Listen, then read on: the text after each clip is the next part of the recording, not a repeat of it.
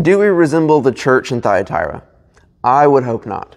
John writes in Revelation chapter 2 and in verse 20, "But I have this against you, that you tolerate the woman Jezebel, who calls herself a prophetess, and is teaching and seducing my servants to practice sexual immorality and to eat food sacrificed to idols."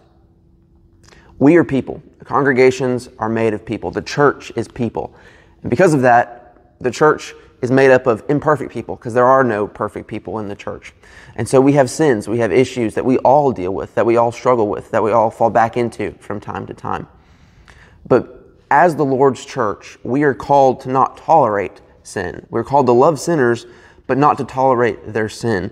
The church in Thyatira was a congregation who had gotten to the point where sin was just accepted. They weren't seeking to help people out of it. They weren't seeking to correct, to restore people to a better way of life.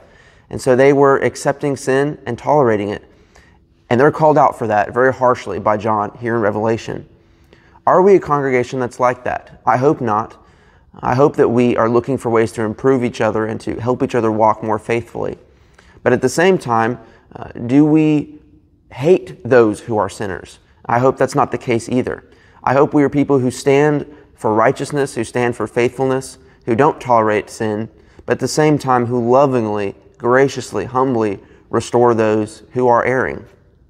So, as you're watching this, let's keep our central focus on being a congregation that loves all people, that is here for all people, but is there to help people become more faithful, more righteous, more Christ-like in a loving way, to not stand or accept sin.